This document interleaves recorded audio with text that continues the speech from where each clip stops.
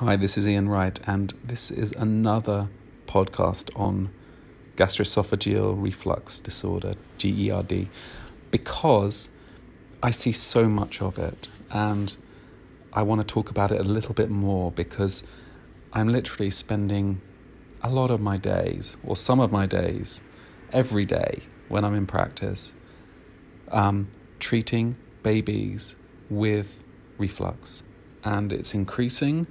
And some of the cases are tricky and some of them are much easier to get to deal with, and we need to talk about it because it's so relevant now. It's increased, I think, greatly, and I just want to think about why is this happening.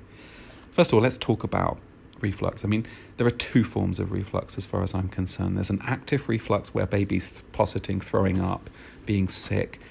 They tend to be happier because they're actually getting rid of any acid, and they tend to happily bring up their feed. That's not so much, although there is a case and they're very important to treat as well. But actually the ones that are the real trouble are the ones who have silent reflux, slightly harder to diagnose and symptomatically usually much worse. So let's talk about the symptoms when you have like a silent reflux situation. The first thing, and it's something that's very, very interesting, is these babies are constantly moving. They don't stop. It's like they're hyperactive. Even when they're sleeping, they don't stop moving. This is not normal. And I say this to folks, they don't normally move constantly like this. I think this movement is because they're in a constant low-level pain.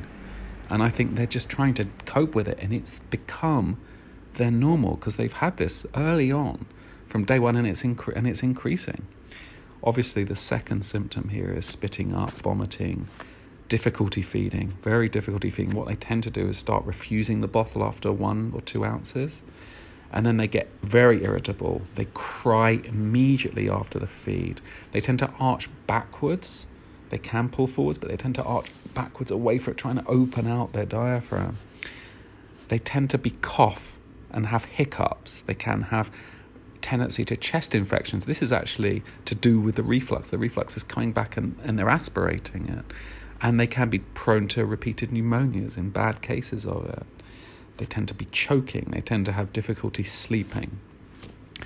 They can have poor weight gain. They can be worse lying down. They tend to be better if they're elevated when they're lying down at 45 degrees, or if they're lying face down. A lot of them just in the daytime only want to be held. They want to be sitting up. They want to be held. Your hands over their tummies, facing away, or your chest on their tummies to keep it slightly warm. But lying down is a disaster, so they tend not to like being in their car seats as well because they're crunched up.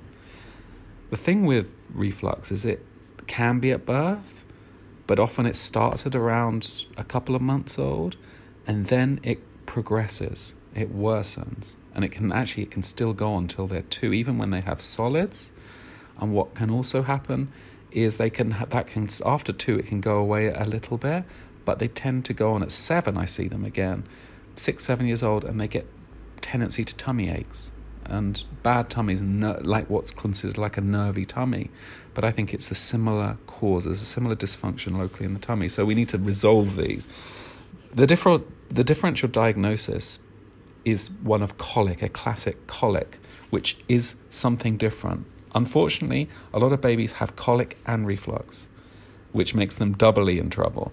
Colic tends to start at about 3.5 weeks old, and goes on, unless it's bad, to about 3-4 months. Tends to go away more around 3 months. Usually worse in the evening, 6 to 10, 11 at night. They tend to draw their feet up. It tends to be about an hour and a half after the feed. So it's a different character. They can be just as irritable though, but it doesn't tend to be within or during the feed. So there's a slightly different character, a slightly different mechanism. Colic is to do with the upper gastrointestinal tract and a low transience or movement of the milk as it passes down. There can be allergies involved, but it tends to be the nerve supply that's affected to the small intestine, whereas reflux is a weakness of the gastroesophageal valve, which means the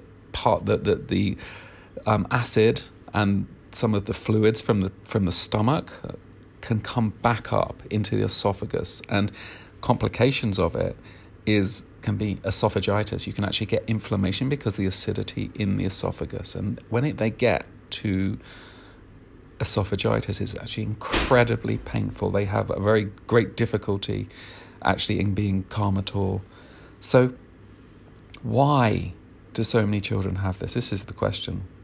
Nobody knows, is the truth. Why is it? It is often connected to tongue tie, which has exponentially increased over the last 10 years, as has reflux. Not all refluxes have tongue tie, but a large, possibly 50 at least % of them, in my experience, would have tongue tie as well. Now, there is something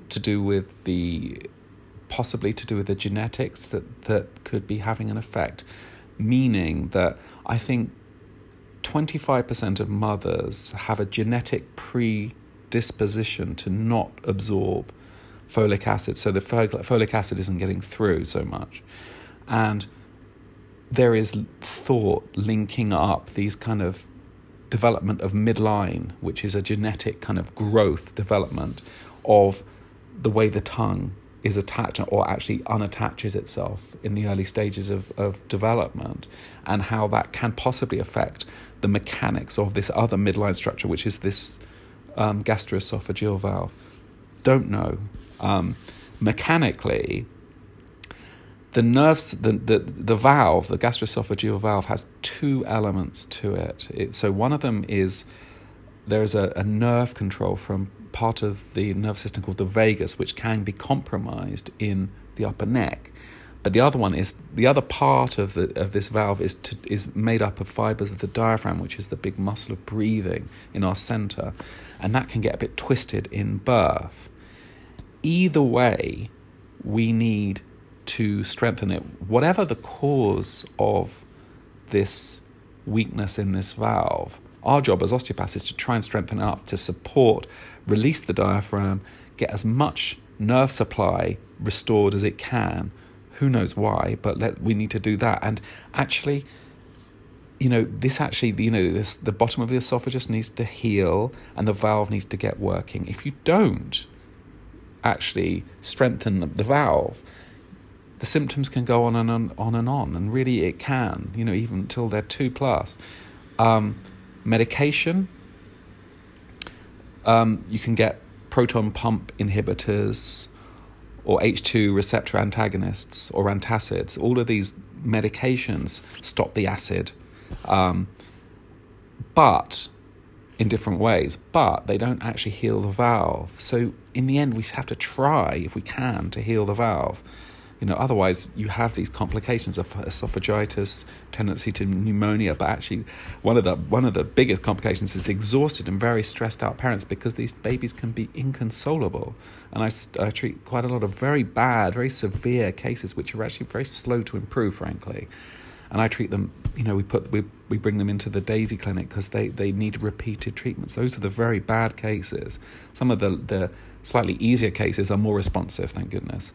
But some are very, very hard to treat, and they need a multidisciplinary response to them, as in they need the meds, they need the management. A lot of parents are very good at managing these symptoms. Basically, they hold their children all day. They don't let them lie down until they're exhausted and sleep. You feed very slowly so you don't overwhelm the system. So you only give them a little bit at a time, and allow them time to adjust. It takes a lot of management. It's a full-time job. It's, for these parents, and parents tend to be exhausted by it. But in the end, it is a difficult and increasing subject, and us osteopaths have to do whatever we can as part of a team that helps that situation. Anyway, that's an introduction. Any questions, please contact me.